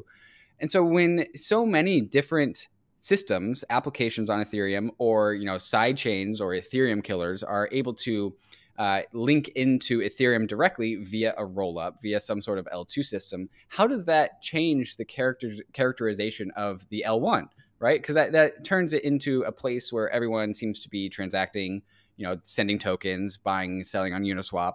The people are all living on L1, and it seems to be pushing them into living on L2s. So how does this change how we are going to have our relationship with the L1 of Ethereum? So it definitely will be the case that a user's primary base is going to be generally an L2 system, right? So I think in the long run, there may well even be users that just go years using Ethereum without ever touching L1, without ever setting up an account inside of an L1. The main reason why users might want to use an L1, one is as part of moving between one L2 and another, though even there you can save a lot on transaction fees by creating kind of optimized mass exit mechanisms. And two would be if some kind of L2 potentially breaks. And three would be that there are some applications where it might make sense to have a kind of the core of the application be registered on the base chain, and then have that application kind of have satellites of itself, so to speak, exist on the L2 side, right? So one example of this might be a token. And so if you issue a token, I'm predicting that the main way to issue a token is still going to be to have the base registry be on the Ethereum base chain directly. But then users and kind of intermediaries will just end up depositing that token into the L2 systems, and then you'll have a lot of people just doing things with that token directly on the L2 side. So I definitely think that those kinds of things are going to happen a lot, and there's definitely going to be some level of people figuring out, well, exactly what is that going to look like? For any given application, do they want their application to live on a particular rollup? Do they want it to be cross rollup, and so on? And that's one of those things that we're just going to have to figure out over the next kind of few months or a year or two. But I'm confident that we'll be able to. This is going to be a slow transition. We're going to see more and more applications start to migrate to layer 2s over time. Users are going to migrate more and more of their activity to layer 2s over time. And I think we'll get through it. I think we'll be fine.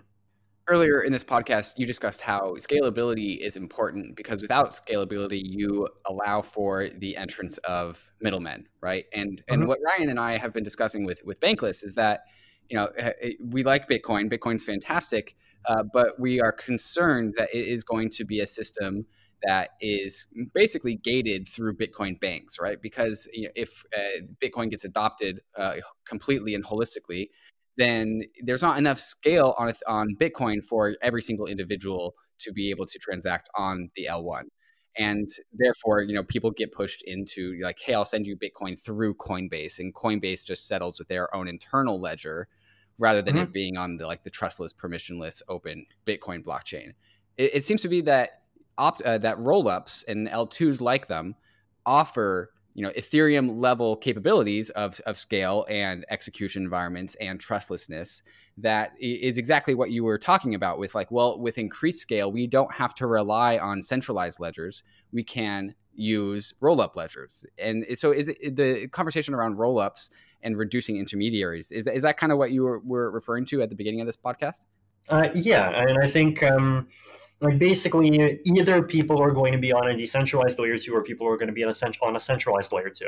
Coinbase is obviously one of the more blatant examples of a centralized layer 2, but there's also more subtle examples there's permissioned consortium chains, we're seeing Liquid, for example. And even in the Ethereum case, and there's definitely some applications that are moving to either something like XDAI, or in the case of the Dark Forest game on, I think it was either the Ropsten or GRAIL or one of those test nets. And it's completely understandable why that's happening, because the scalability for a kind of properly Ethereum connected system is not there yet. But it is something where we want to make the kind of properly decentralized and trustless alternative actually available. So what about the possibility, one of the things that everyone's concerned about with, the sharding and also with rollups is composability, because with DeFi currently, composability is kind of like our big thing, right? Like you mentioned a possible transaction where, there's a flash loan from Aave that's trading on Uniswap and DYDX and does everything at once, right? And, sharding gets in the way of that, but then also rollups also gets in the way of that as well. So I was hoping you could kind of just go through some of the strategies for retaining composability. And then also, is there a possible way for, each individual rollup to have, a direct connection with each other that doesn't leverage the L1? Sure. So I guess, first of all, and there are some kind of application-specific strategies that can get you maybe most of the benefits of composability, even in an asynchronous context. So one thing that I talk about, for example, is the concept of yanking. So the kind of big example problem that I often use to talk about kind of synchronous composability is, and I credit Andrew Miller for this, and I think Andrew Miller himself credits basically mainstream distributed systems textbooks, is the train and hotel problem. And the train and hotel problem basically says if you have a train on shard A, if you have a train ticket booking contract on shard A and a hotel booking contract on shard B, then how do you book the train and the hotel in such a way that you ensure that you're booking either both the train and the hotel or neither, right? Because you don't want to have the train without the hotel, and you don't want to have the hotel without the train. And if the train contract and the hotel contract are on the same shard, this is easy because you just send a transaction which does like step 1, book the train, step 2, book the hotel, and if either of those fails, you revert, and reverting cancels both. In an asynchronous context, this is much harder, right? And what you can do, though, is this mechanism called yanking. So the way yanking works is you design the train booking and hotel booking contract in such a way that you represent the permission to book a particular seat as a kind of separate discrete contract, right? So then step one, you call the train booking contract on shard A, and you basically create this kind of separate contract that represents the right to book a particular seat. Step two, you do the same on the hotel side. Step three, you take the train seat booking contract and the hotel booking seat contract, and you move them both to whatever shard you're on. Right. Then step four, now that both of those are on the same shard, you do your synchronous transaction and you book both the train and the hotel. And if either one fails, then you kind of revert both. Now, the reason why this approach works is because it is definitely possible that, because of asynchrony, blah, blah, something happens on one side but not on the other side, the train gets booked or the hotel gets booked. But until you do that final step where you already have both of those contracts on the same shard, you actually haven't booked anything, right? So if you do this kind of separation and then someone else snaps up the train or someone else snaps up the hotel, then that's fine. You abort, and you just basically wait some time and you try again. So it's or alternatively, if you bring the train and the hotel into your shard, but then you go offline, then there might be a timeout, and then someone else can go book the train and the hotel, right? So you still have this kind of safety property because you're basically kind of doing a asynchronous pre-processing step where you kind of drag the permission to do whatever thing you want to do onto the same shard, and then only at the final step do you do everything all of the kind of final commit steps at the same time on that one shard. And you might ask, well, why do we care about trains and hotels? But it turns out that this is a kind of excellent technical metaphor for a very wide class of decentralized exchange and like other DeFi things that people actually care about doing. So sometimes you can do things like that. And if you can, then this is wonderful. Now, if you can't, there is another alternative that rollups let us do, and that alternative is basically that we just accept that some rollups are going to be more focused on high-value applications and DeFi, and they'll have higher gas prices, and other rollups are going to be focused on applications that have lower fees but that do not have synchronous connection to the high-value stuff. The other fun thing that we can do is, like, especially post-sharding, you can have a single rollup that talks to multiple shards, right? So you can have a single rollup that uses the data from multiple shards, and so you can potentially have a rollup that has scalability that combines together multiple shards, which is potentially really amazing. And if you do that, then you could imagine this kind of DeFi-focused rollup as having a scalability of like many thousands of transactions per second, in which case it could just easily be enough for the kind of bulk of the important high-value activity to happen on there. So yeah, and I guess in summary, there's a kind of combination of these different approaches, and kind of I think any one of them can work well, and I think the market will kind of gravitate toward the thing that makes sense. So Vitalik, to wrap up this roll-up-centric roadmap section, like I guess some of the takeaways, the wins for the Ethereum community is, A, you said it's pragmatic. This is happening now. Two, it seems like speed, right? So this can happen as soon as ETH2 phase 1, which is maybe a year away. My timeline, not yours. That's an estimate. The last thing I guess I'm a bit hazy on, though, in this roll-up-centric roadmap view. What changes in ETH2 phase 2? So do we even need state execution across these 64 shards? We have sharding in this data availability layer, and we're scaling with rollups. Does ETH2 phase 2 get a lot more simple? Right. So in the extreme version of the roadmap, you just don't need ETH2 phase 2 at all. Right? You just say phase 1 and then the merge, and then for the base chain, that's the end of history. Like you can do some incremental upgrades, like upgrade to Casper CBC, maybe do some zero knowledge proof stuff, but you don't need to fundamentally change it again. That's the extreme version of the roadmap. The somewhat less extreme version says, well, maybe things are going to be safer and more convenient if base chain gas prices are still somewhat more affordable. And if that's true, then maybe instead of one execution shard, maybe we can have like 4 or 8 execution shards. So it's still theoretically possible for one user to run all the execution shards if they have to, but it's a little bit harder. So that is an intermediate path that we could potentially take. Another intermediate path that we could take is having phase 2 come much later when we have the ability to just use ZK snarks to zero knowledge prove the EVM, at which point we actually will be able to just do a kind of base chain execution without relying on any fraud proof assumptions. So there's different versions of phase 2 that become possible, and we don't have to commit to any specific one of them for quite some time. So we preserve the optionality, right? But the nice thing about this is like the haziest part of the ETH2 roadmap and, you know, like kind of design is ETH2 phase 2, really. So if you kind of don't need that in order to scale with rollups, then scalability on Ethereum happens a whole lot faster. Yes. Exactly. And ETH2 phase 2 is definitely not necessary for users to get scalability. I mean, that's never been true. Like, I think it's the fact that you could do sharding plus rollups to get really high scalability has been true as a property of the roadmap for a long time. But I guess it's only been in the last couple of weeks that people have like properly realized that it's true. Vitalik, I want to turn the conversation to EIP 1559. And for EIP 1559, like its utility or its beauty is kind of in the eye of the beholder. You know, for some people, it changes the monetary policy of Ethereum, and that's its greatest feature. For others, it makes transacting on Ethereum much more easy. It's just a better experience because users don't have to worry about gas. There's also the conversation of miner extractable value and how EIP 1559 can help mitigate the instability that miner extractable value can cause. So when you think of EIP 1559, what do you see?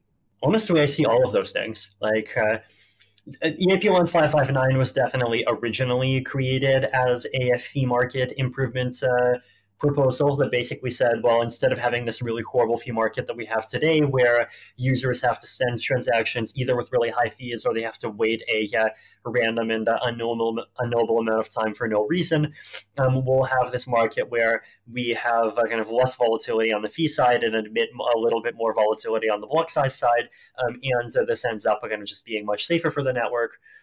So that was one motivation. And at the same time, you know, like I wrote this big long paper where I talk about these kind of different benefits. Another one is like getting rid of the inefficiencies of a first price auction, and then the list kind of goes longer and longer. Another one is getting rid of some safety issues of a fee dominant blockchain. So there's a lot of problems that fee market reform ends up solving. And then the other side of all this, of course, is, you know, the burn. And the burn is, of course, this thing that a lot more people end up focusing on, right? And like there definitely is this kind of dynamic where you have some people that are interested in fee market reform for the more technocratic reasons, some people that are interested in fee market reform for the more kind of quote populist reasons. And then there's people who see the value of both, which is a camp that I would definitely put myself in. And like I think that is probably one of the bigger reasons why it's so powerful, right? Like it does just somehow kind of hit the jackpot in terms of having this fairly large set of benefits for Ethereum all at the same time. One of the things I really like about EIP 1559 is how well, in my opinion, it adds to the credible neutrality of Ether, the asset, right? And especially its relationship to Ethereum as the way that Ethereum comes to be validated in proof of stake. We were talking earlier about, you know, Ether distribution and kind of the question of who should get Ether issuance in how Ethereum becomes validated, right? And you know, while we decided that, you know, it's kind of unfortunate that proof of stake is not a distribution mechanism, but that also comes with the benefit of, you know, proof of stake being really, really secure.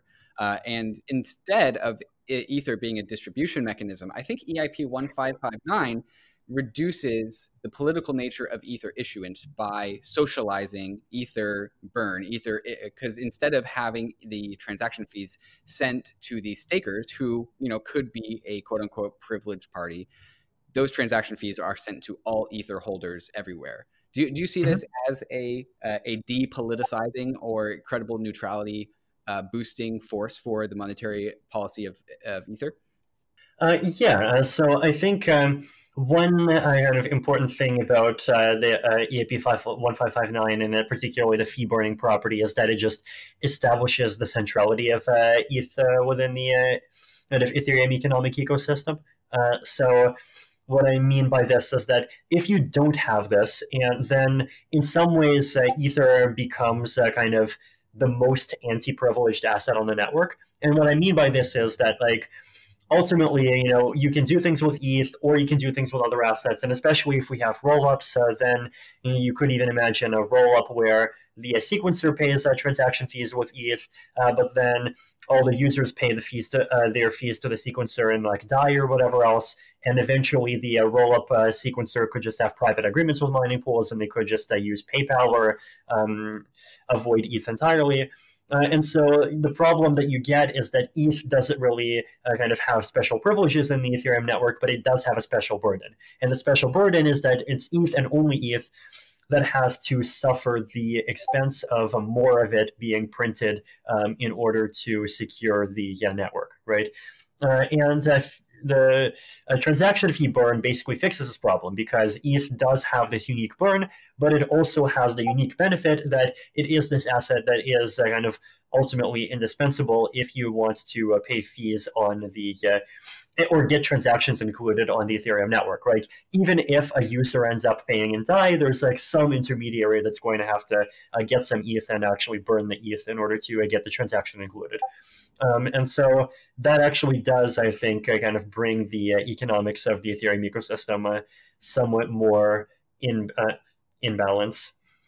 And the last variable that's related here is miner extractable value. And the miner extractable value is, in a summary, the value that a miner or also a validator can extract as their privileged role of being able to order transactions, right? And also being able to insert their transactions in that order as they see fit. That allows them to extract value. And a way to kind of quantify miner extractable value is to look at the fees being paid to Ethereum in any particular block. And during the yield farming mania, we saw, Ether blocks having, 3, 4, 5, 8 Ether as reward for fees. On top Sometimes you got 12. Oh yeah, 12. That's crazy. On top of just the 2 Ether that's issued every single block. Now with the IP 1559, it's an elegant solution, because a lot of that fee, a lot of those fees would just get burned, and that's the credible neutrality that we were talking about. But the combination of miner extractable value and EIP 1559 means that we're going to be burning a lot of ETH proportionally. Does this change the relationship between Ether and Ethereum in any meaningful way? I mean, as I think I just kind of mentioned, it does kind of reinforce the centrality of ETH, because there just is a lot of ETH that's going to have to like really properly go out of circulation every time one of these transaction fee spikes ends up happening. In terms of miner extractable value, I mean, I think one of the challenges is that there's different kinds of miner extractable value. Like fees are obviously one kind of MEV, and that's important. And with the EIP 1559, the fees are going to be largely captured by the protocol. Another kind of MEV, though, is like arbitrage, right? Like if you have the kind of right of first refusal to put transactions into a block, then if the price of like any token moves, you can be the first to claim all of the Uniswap arbitrage, for example, right? And that's another privilege that miners have. And it's a privilege that currently miners are not very good at claiming.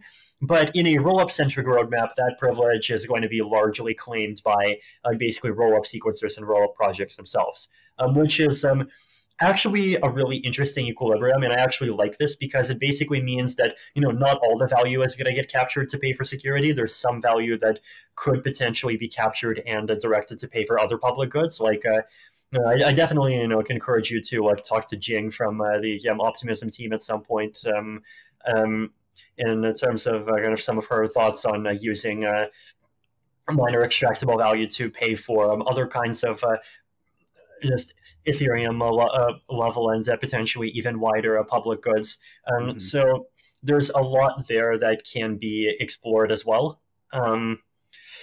But Yeah, and I think the Ethereum ecosystem is going to get kind of better and better at sort of plugging the loop and basically ensuring that any opportunity to capture value becomes kind of directly linked to opportunities to deploy that value productively for the good of the whole ecosystem. We do have a podcast with Carl and Jinglon from Optimism slated sometime into the future, so that absolutely will be discussed. Yay.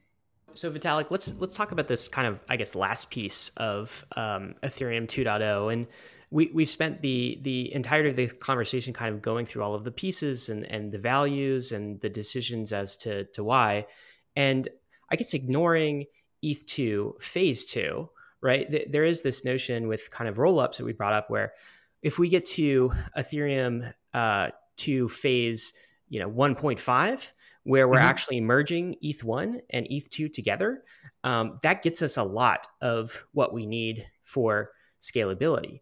So I want to talk about that. And like one thing that strikes me is, the whole concept of ETH2 as sort of a separate network is almost a misnomer, or at least it's temporary.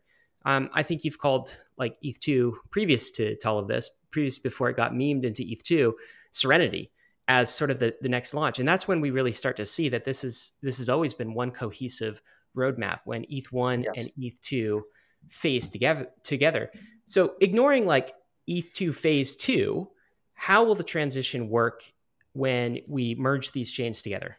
So just kind of repeating the roadmap, right? So first we have phase 0, which is coming very soon when the proof of stake part is going to start. Then phase 1, where the new proof of stake beacon chain gets extended with data shards. Then we have the merge. And this is the critical part, right? What happens in the merge is basically that we take the existing Ethereum state, so the accounts, balances, smart contracts, code, smart contract storage, all of that stuff, and we kind of just cut and paste it from the ETH1 system into the ETH2 system. And then from then on, if you have an Ethereum client, it will stop looking at the ETH1 chain and it will start looking at the ETH2 chain. So the place where you would need to put transactions if you want to interact with those applications after that point on will be in the ETH2 chain. And it will be the ETH2 chain that processes the transactions, kind of executes the state transitions, and does all of those things, right? So basically kind of the core engine I shouldn't say the engine. The engine is more like the proof of work and the proof of stake. The core kind of thing that is being maintained is going to be sort of transplanted from the ETH1 system directly into the ETH2 system. It's the engine that will, like, kind of before was a proof of work, but kind of after the transplant, it will be living as a part of the proof of stake system that will have been already running for like over a year by that time. So if you're a user, you don't really need to worry too much. The transition will happen largely automatically. You don't need to do anything special to move your coins over or move your contracts over. Like, everything just moves over by default. And then if you're a client developer, then the transition is like, you can think of it as just being like a special type of hard fork, basically. And at that point, the ETH1 chain will effectively be no longer useful. It will die. Correct. What EIP features do we need in ETH1 before it freezes? EIP 15.5.9? Is there anything else? I mean, theoretically, the roadmap would work if we change nothing about ETH1 between now and the merge, but there are things that would be good to include, right? So EIP 15.59 certainly. ETH2 has its own kind of built-in form of EIP 15.59, but then the ETH2 version focuses on like bytes because ETH2 is just a data environment, but we wanted to have it for gas as well. And another nice thing to have would be stateless execution. So the ability to kind of execute blocks without having the full state. And this is something that ETH1 is slowly moving towards. Like, there's an EIP to change to a binary tree. There is an EIP to increase the gas cost of some operations that have a really heavy witness cost, and so on and so forth. So there's definitely things that would be really nice to get included in ETH1 before then. And then obviously just generally efficiency improvements. But like really a lot of things, and even the important things, like theoretically, they could happen before or after the switch. Vitalik, we want to thank you for giving us your time. This has been a very insightful, very helpful podcast to go through why we are doing what we are doing here in the Ethereum world. And we want to finish up with a roll-up round, if you are game. Mm-hmm. All right. So first roll-up question: Phase 0, 2020 or 2021? I think 2020. Next question: ZK rollups or optimistic rollups? Who do you love more? Short-term optimistic. Long-term, I expect kind of ZK to inch into a better and better position over time as ZK rollups become better at doing more general-purpose things. Vitalik, what does Moloch mean to you? Moloch is the rationalist god of coordination failure. It's kind of the representation of all that is wrong with the world that can possibly not be wrong if we could just learn to find ways to cooperate better. And slaying Moloch is one of the major things that I think the Ethereum ecosystem can be about. China versus the United States in the current digital currency race. Who wins? I mean, I guess China definitely seems kind of more on top of the game in terms of kind of just getting DCEP out there. I think, I mean, in the long term, and I don't think the interesting question is like government A versus government B so much as it is like, the category of kind of governments doing their CBDCs in that particular way versus kind of alternative approaches.